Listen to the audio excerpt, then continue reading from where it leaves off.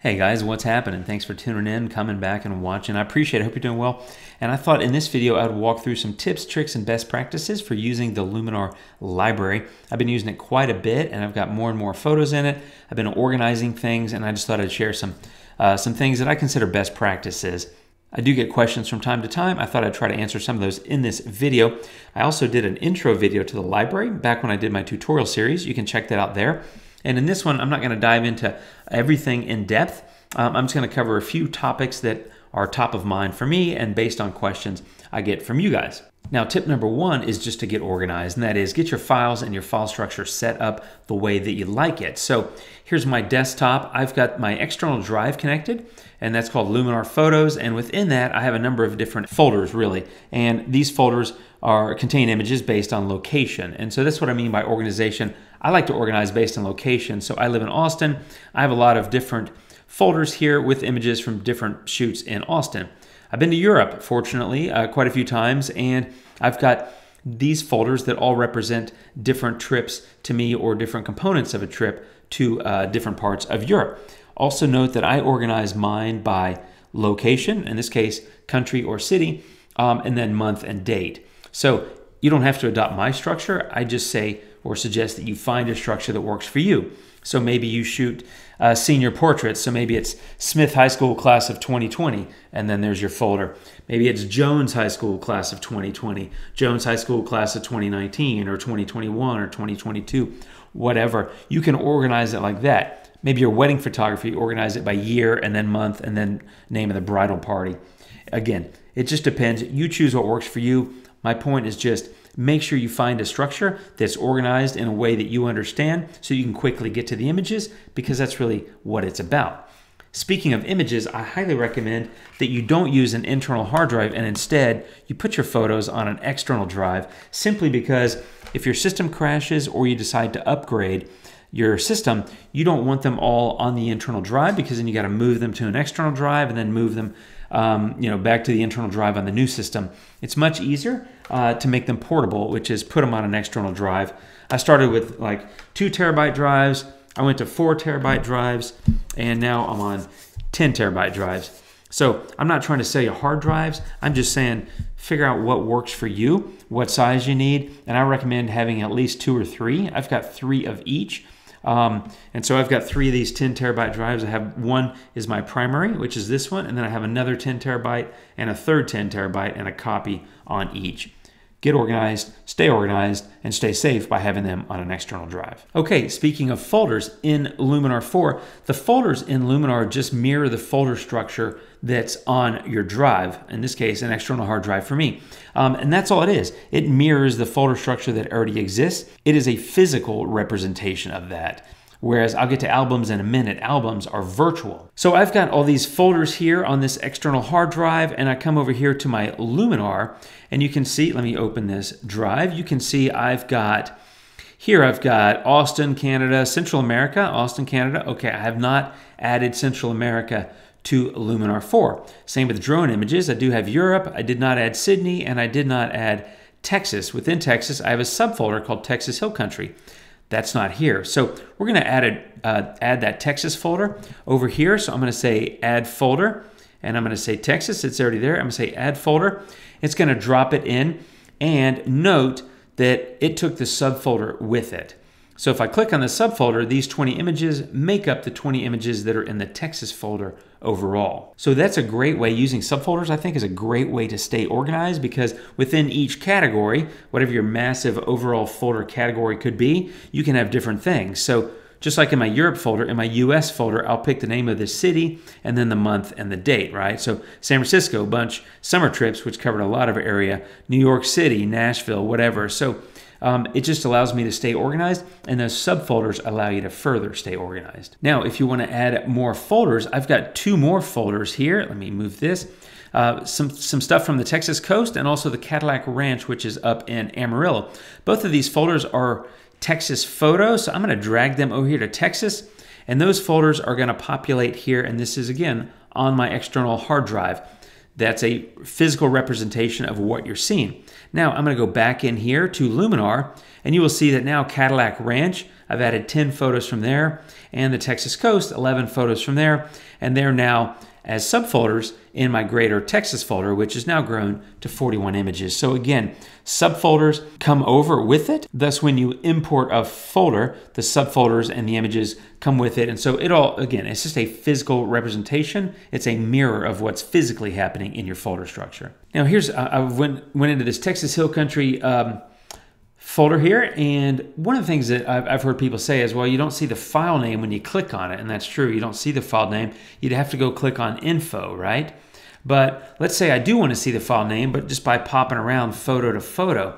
I found a way to do that. If you click on view and say show tab bar, you will see this little tab bar up here, and it has the file name in it, DSC_0048.nef, right? If you click on this, DSC_0048.nef. So it's the same thing. Now I'm on a Mac. I have no idea if that works on Windows, but it is a way so that you could skip over here and say, what's this file name? Oh, that's 1827. What's this one? Oh, that's 003, whatever. Not a big deal, but it's a little tip there that I came across. There's another thing that I've heard people talk about, which is, hey, Jim, maybe I want to edit a photo twice. I want to have a virtual copy, and that's something you do in like in Lightroom where you make a virtual copy, and then you can edit, and that way, you know, you have the 4 or 5 different versions of the same photo. Sometimes you want to do that. Well, maybe I want to do that. There's not a way to build or make a virtual copy in Luminar.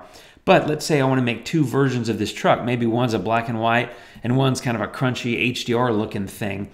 So what do? Well, I can go to the folder structure, and I'm in Texas, and that was in Texas Hill Country, and that was 003. I could just hit Command D, and that makes a copy. Again, that's a Mac command. I don't know what it is in Windows, but I'm sure there's something that you can hit hotkey with a D or something to duplicate it. Anyway, I just duplicated the photo. And guess what? Remember, the folder structure on your system is mirrored in Luminar, or in other words, Luminar reflects what you see in your system. So guess what? I now have 2 copies of the photo. So I have the original, and if you go over here to look at file name, DSC0003.nef, and there's the copy.nef. So I now have 2 of those raw files in case I want to make 2 copies of the photo. So that's a cheating way, if you will, to make a virtual copy in Luminar. Okay, let's go back to the library and let's talk about albums. Okay, albums are different than folders. So folders, as I said, I'm gonna go ahead and close that. Folders are physical, albums are virtual. So albums can contain photos from different folders, and you can create them on anything that you want. So I've been going through, as I've edited photos from different locations, I'm starting to make albums with my edited photos. And the reason why is maybe someone comes to me and says, hey, Jim, I really want to buy this photo from Dublin. Where do you have it? And maybe I haven't put it in my portfolio, and maybe, you know, they just saw it on Facebook or whatever, you know, and they said, God, I really want to buy that, or I just want to know more about it, Jim. What's the information about it? I don't have to go through, look through all my folders in Europe to find the Dublin one, because I went to Dublin February 14, April of 15, January of 12, May of 13. So I've got 5 different trips to Dublin there, and I would be like, golly, which one is it? Well, if I know it's an edited photo, and guess what? It is, because I shared it socially in this example, I can just click on Dublin Edits, and I've only got 3 in here. I haven't had time to really do a lot of this. But I've got 3 photos from Dublin that I've recently edited that I can just say, oh, you were talking about the 4 Courts photo. There it is. It doesn't matter to me which physical folder it's in. If I've got it in a virtual album, there it is. I can find it quickly. So that's another way to get organized. I did the same thing with Prague. I've got a couple of photos there. And I've been going through some of my Italy folders as well down below and creating an album up here that's virtual. And this pulls from different places. Like this is Florence, that's Florence, but that's Milan, that's Rome. You know, so I've got, by the way, let me show you in just in case you want to see that. Italy, I've got a different, we went on a big trip in 2016. So I've got Florence, there's Milan, there's Rome, there's Venice.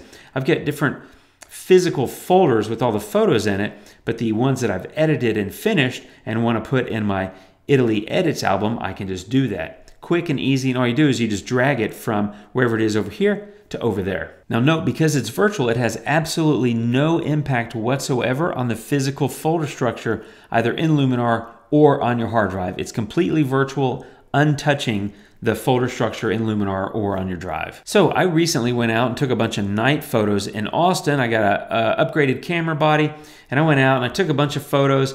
And you know what? I just want to go in and I want to take all these edited night photos and make an Austin Nights album, right? So I could go through here and just say, okay, well, that one's edited. I can tell it's got the little, if you didn't know that, it's got the little thing up here. So this is where you get into ratings.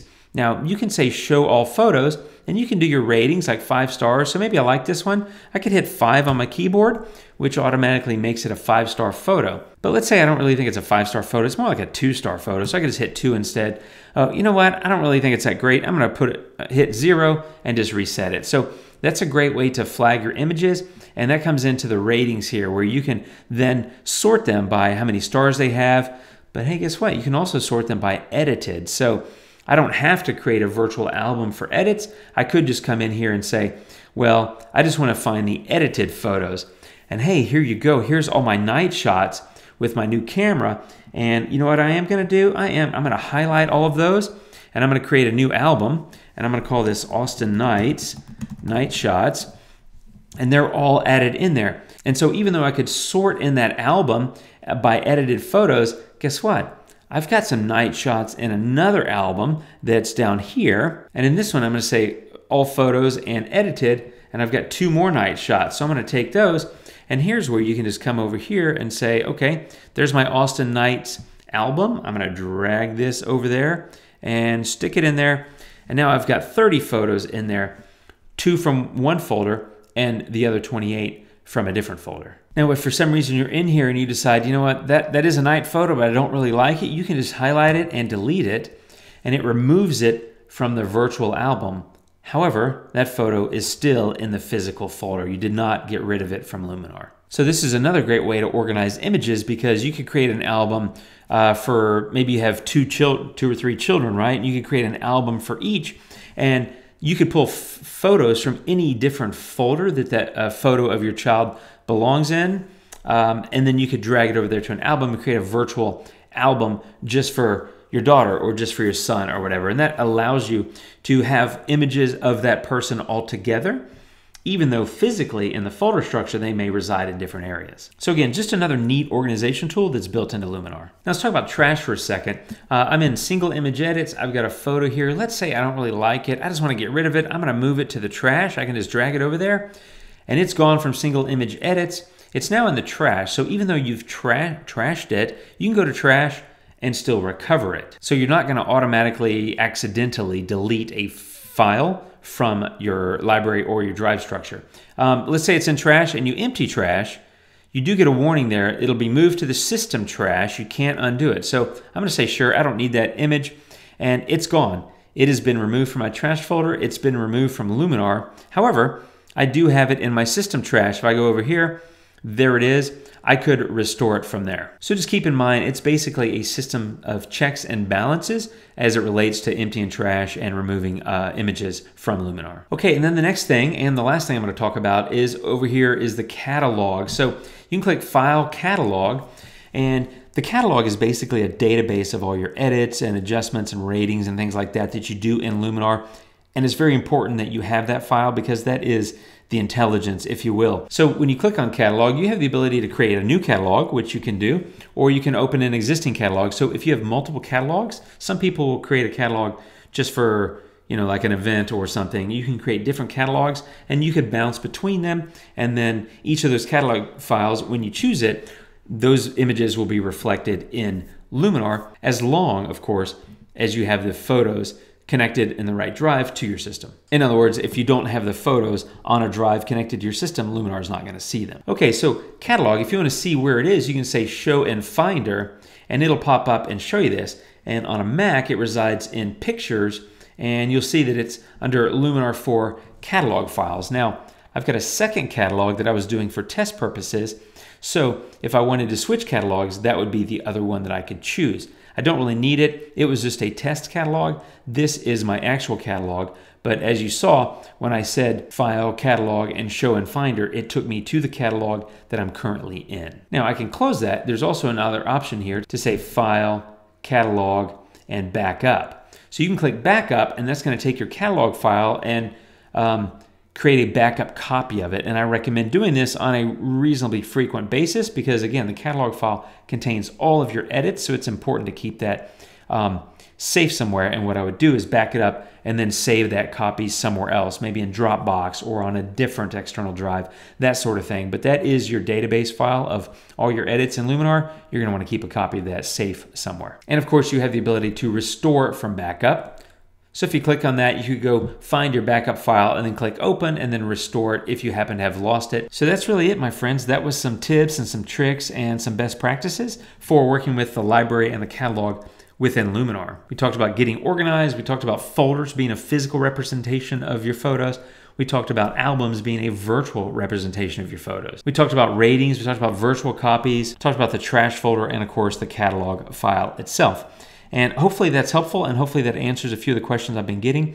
I do appreciate it very much. If you haven't yet subscribed, please do so. And give me a thumbs up if you like this. Leave me a comment if you have questions. I'll do my best to answer them. And I'm going to continue exploring things in the catalog and doing more and more with it. I really think it's pretty solid. I like it quite a bit. So thank you for watching, and I'll be seeing you soon, my friends, with more videos. Have a great day. Take care, and adios.